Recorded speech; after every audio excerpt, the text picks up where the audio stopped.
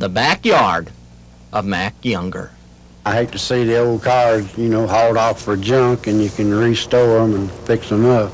But Mac doesn't always look into the past. In one aspect, he's looking towards the future.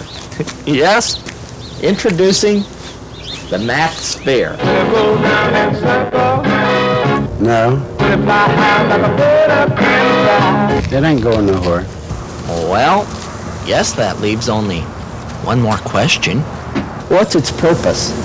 Just ain't no purpose, I don't reckon, that I know of. It's just something I got on my mind and wanted to build it.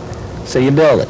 I build her. Mac, a self-employed roofer, has spent most of his spare time on this aluminum shining sphere of splendor. It's just a ball or ballroom, whatever you want to call it. I intend to put a shower and, just have a bathroom in here and then have me a kitchen sink, you might say, and then a little bed over here on the side and a little wardrobe. Well, Mac, you think we could take her for a spin? Well, we can give her a try and see what she does. Yeah, what in her way? Arlo and Mac to NASA. We read you. Hello, this is Massa. Go ahead. Requesting clearance through all altitudes near Gibsonville. Roger. Radar shows clear skies over all altitudes over Gibsonville. We will grant your request for clearance. This is Massa. Have a good trip. Later and home.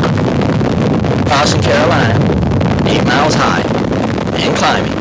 I'm Arlo Lassen.